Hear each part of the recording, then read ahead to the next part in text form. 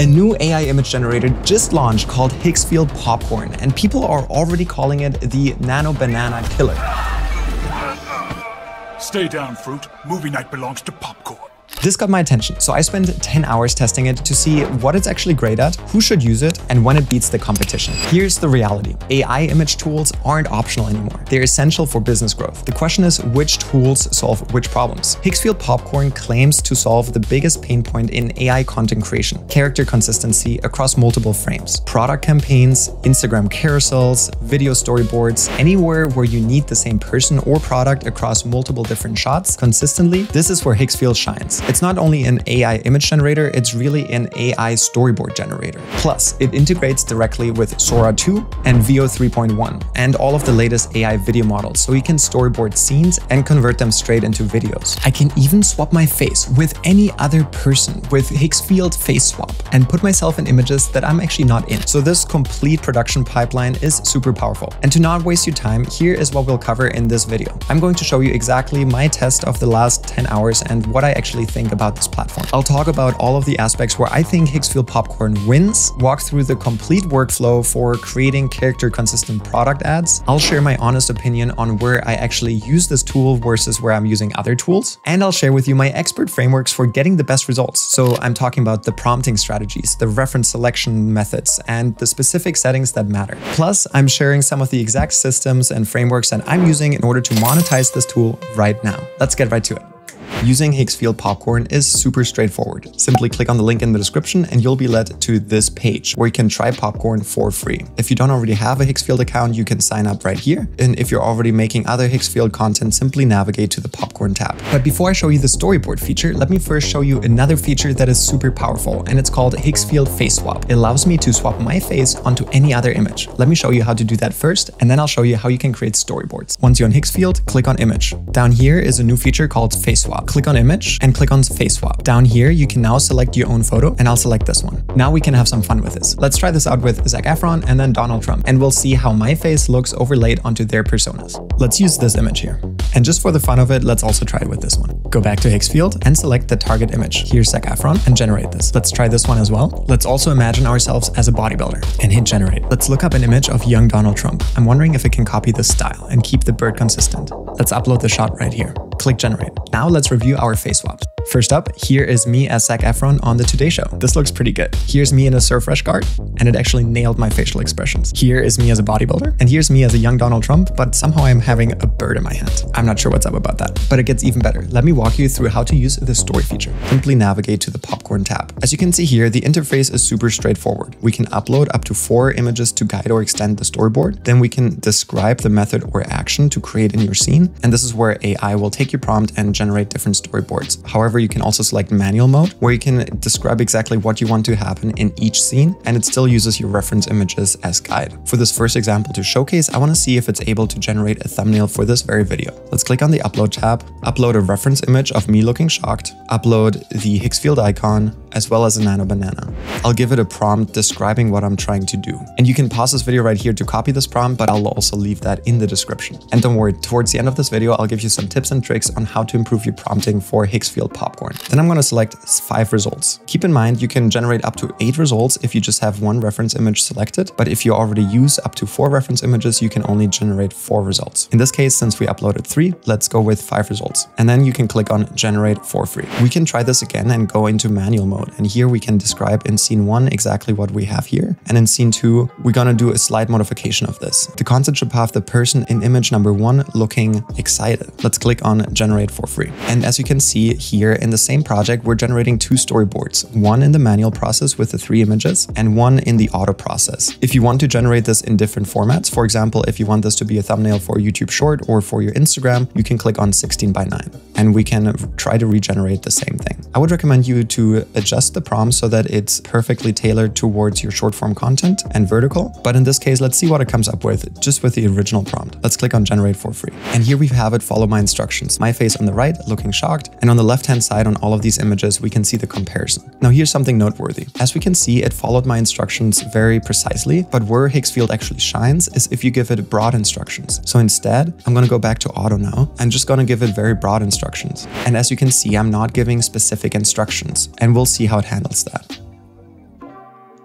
Let's click on generate again. And as it's building this, let's analyze these images. This is already a very good split screen. We can see here is the popcorn with Higgsfield. Here we can see a rotten banana. And here we have another one with a rotten banana and the popcorn. This one did not turn out too well in my opinion, so I'm going to delete this. And in this one, we noticed that the popcorn is spelled wrong. This is actually one of the limitations that I noticed, is that with text, sometimes it's still struggling a bit. However, in just a second, I'll show you how you can clean that up if it gets the text wrong. This one is great. I think this would perform well as thumbnail, but the logo doesn't seem to be fully integrated. So we will fix that up in a second as well. In the meantime, here in my manual instructions, you can see that the versus is between me and the popcorn, but I do love this concept idea with the popcorn, me looking excited versus me looking shocked. And this is actually a perfect example of being able to change character expressions and character emotions. And these ones actually turned out pretty well. I like how it fit me in the shot, even though it's in the 16:9 vertical mode. And here are now the images that it came up with on its own. This is a great split screen between Nano Banana and Higgsfield popcorn and me looking shocked in the middle. This is actually a good one. I like the idea of having these two on the same screen, but I don't like the middle part of this. So we will clean that up in a second. So out of all of these, I do like this one a lot. So let's go into this one. And now we can go in here and we can click on edit. This is where Higgsfield really shines, because you can use Higgsfield popcorn not only as a storyline generator, but also as an editing tool. Check this out. So in this shot, I like the Higgsfield logo and the Nano Banana here. We can now change specific images about this. For example, we can click on the edit symbol and we can paint this in. And we say, remove the graphic that is currently selected and instead put a big letters VS and click on generate.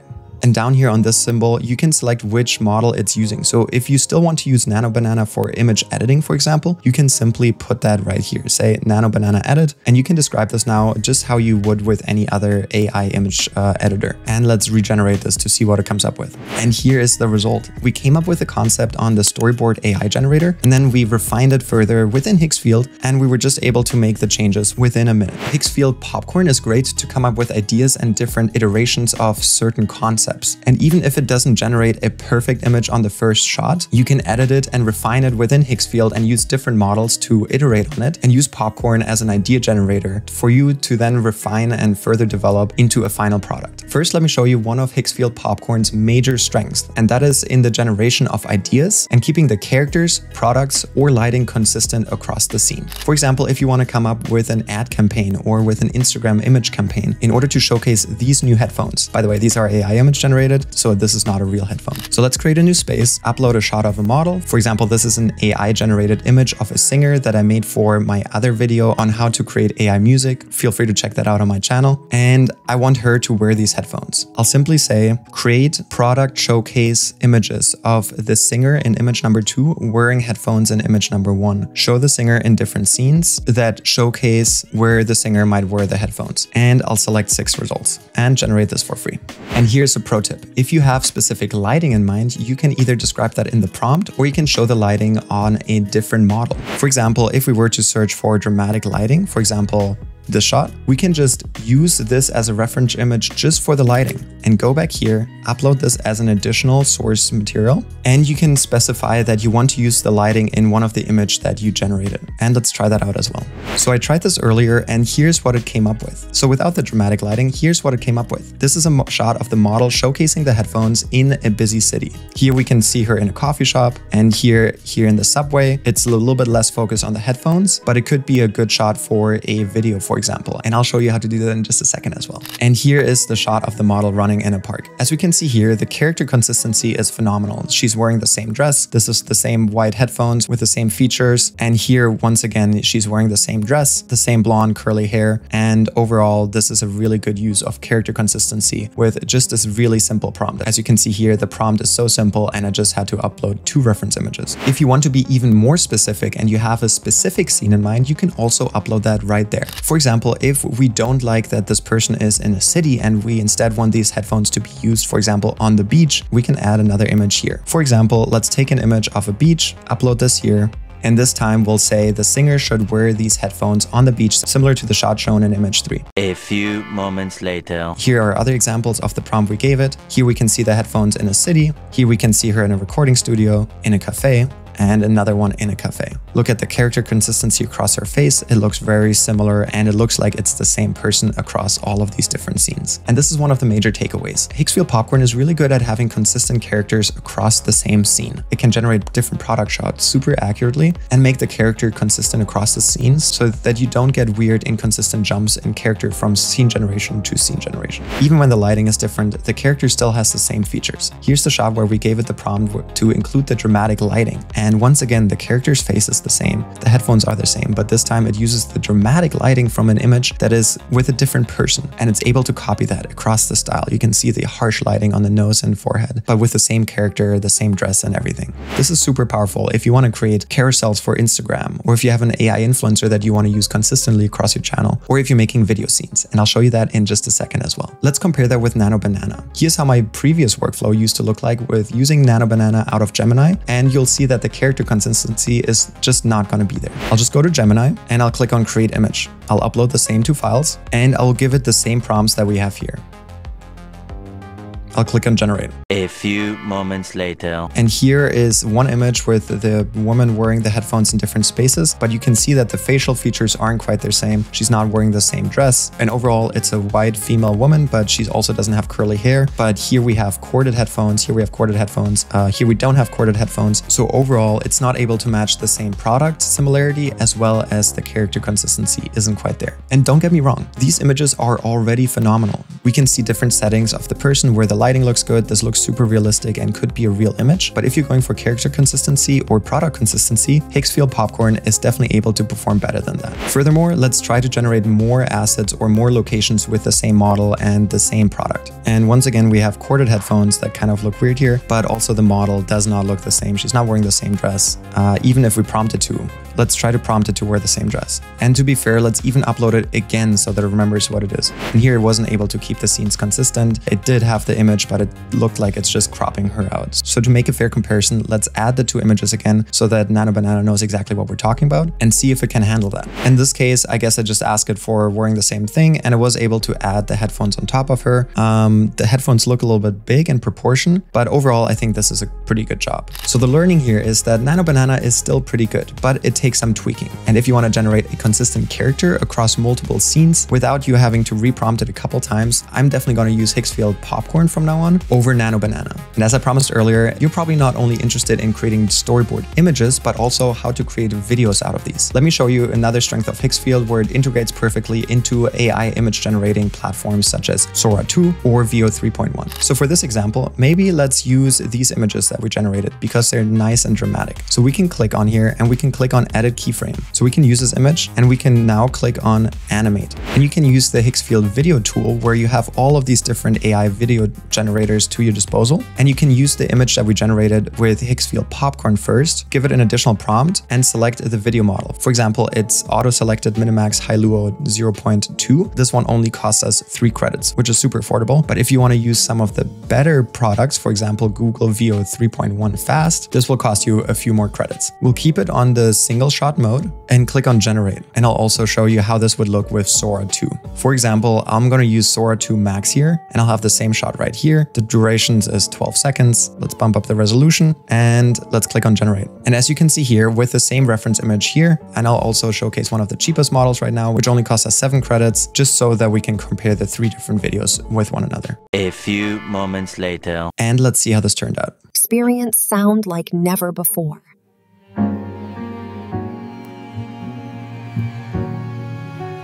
This is really good. You can see that the lighting is consistent across the video and she's even giving us a voiceover. If we wanted to turn that off, we would need to include that in the prompt because we're using Veo 3. There's usually sound and sometimes voiceovers with it unless you tell it specifically not to include those. Let's watch that back one more time. Experience sound like never before.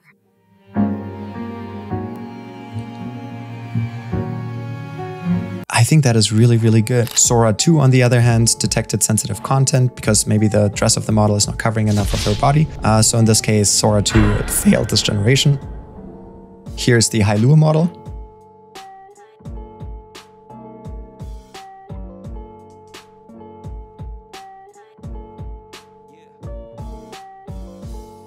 And for a simple shot like this, considering that this only cost me 4 credits, this is actually already a pretty good shot, but I would need to add music and background sound and maybe a voiceover on my own. But considering this is only 4 credits, this is a pretty good shot using the reference image we had originally. Now, if we wanted to turn this into a full-on video, I would go to Popcorn and I would use each of these individual shots as my starting frames because they have consistent lighting in them. I would go in here and click on Animate. A few moments later. And here are some of the shots. In this case, I used 2.5 for these, but I would use different AI video generators to see which one turns out the best. So as a reminder, this is the original shot. Experience sound like never before. Then you would cut to this shot.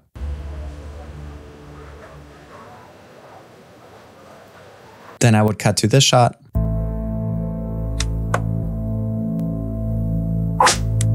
Then over to this shot.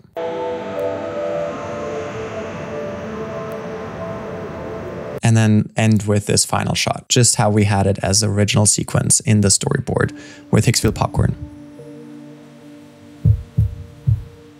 What do you think about Higgsfield Popcorn or these videos that we just generated? Is this something that you would use? I want to hear your opinions in the comments. If you liked it, tell me exactly what, and if you didn't like it and you think that Nano Banana is still going to reign supreme, let me know too. I'm really curious to hear what you think. So why does any of this matter, and where does Higgsfield Popcorn fit into my image and video generation process? And is this the end of Nano Banana? Here's how I think about this. Higgsfield Popcorn is a super powerful AI storyboard generator. It can keep characters consistent, it can keep products consistent, it allows you to play around with lighting and come up with different scenes for different products or persons. And for those use cases, it's incredibly powerful. I can see myself using this on a daily basis for my businesses, generating storyboards or images for Instagram Reels or for my businesses to showcase products or to generate AI videos. It still seems like it's struggling a bit with text. However, since it's integrated into the Higgsfield platform, I can use Nano Banana or other AI image generators that are better with text, and I can edit that out and make up for those shortcomings. Lastly, I love the integrations not only with the other AI image generators, but also with the AI video tools, such as Sora 2 or Veo 3 or any of the ones that we showcased today. And because of that, it makes it super simple to come up with a storyboard for a video that I want to create and then generate it within the same platform without having to download the image and re-upload it and go and have 10 different tabs open at any given time. That said, how can you make money with this? There's 3 clear ways. One is to create product ads, either for your own brand or for other brands. You can reach out to them and generate videos for them and say, hey, if you like what you see, I can make more like this and put me on a retainer. Or you just sell those product commercials straight up. And a lot of brands are actually looking for more ad content that they can use on Meta or on YouTube in order to advertise their products. The second clear way is to use social media. For example, I created and uploaded completely AI generated videos and made over $1,000 doing that. The third way to make money with this is actually not to make money with it, but to save money. Since this platform allows you to produce content really quickly, it means that your iteration cycles go down and you don't need to hire a photographer, a videographer, or an editor in order to do all of these things anymore. You can just prompt the platform and it does it for you. And because of that, you can focus your time and your effort on other income generating opportunities, and you don't need to pay other people to do this anymore. If any of this sounds interesting to you, I made a whole guide on how to create epic videos with AI, where I go through the whole production process, where I talk about how to prompt different AIs in order to get the best results. And I outline the best AI video generators for different parts of your production process. I also talk about other tools, for example, how to do sound design or how to do narration with AI as well. And you can check that out in the link in the description. On top of that, I also put together an ultimate guide to photorealistic AI images that creates really good images. And I've even ranked different AI models based on my personal preference and real world testing in order to see which one of these are best. And I also give you custom prompts in order to improve your AI image prompting overall. So a link to that is down in the description as well. If you made it until here, thank you so much. Feel free to subscribe to more content like this. I have a few videos coming up about some really powerful workflows that I'm using internally with my businesses. And if you like the storyboard generator with AI, I think you'll like this video as well. And if you've subscribed, I'll see you in the next one.